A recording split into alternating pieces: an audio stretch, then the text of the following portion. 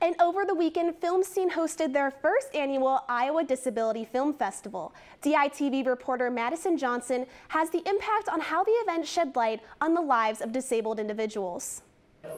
You know, it's been Real Abilities in past years, and that's a wonderful national program, but it's nice to see that we have the Iowa Disability Festival now. Real Abilities is a national film festival highlighting films by and about people with disabilities.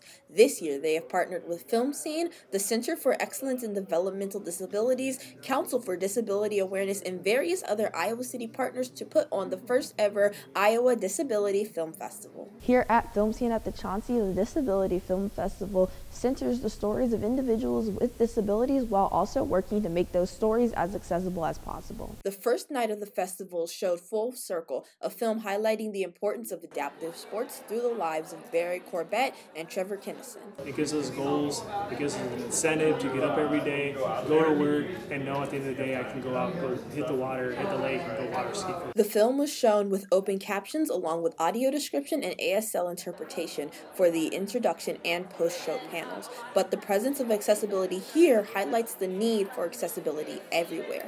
What it means to make a community accessible. We can have all the career cuts in the world, but businesses and public-facing spaces aren't accessible to people with disabilities, then we're really not an inclusive community. Barry Corbett said it best when he said life with disability is life, and that is ultimately what this film festival works to highlight. From Filmscene at the Chauncey, Madison Johnson, DITV.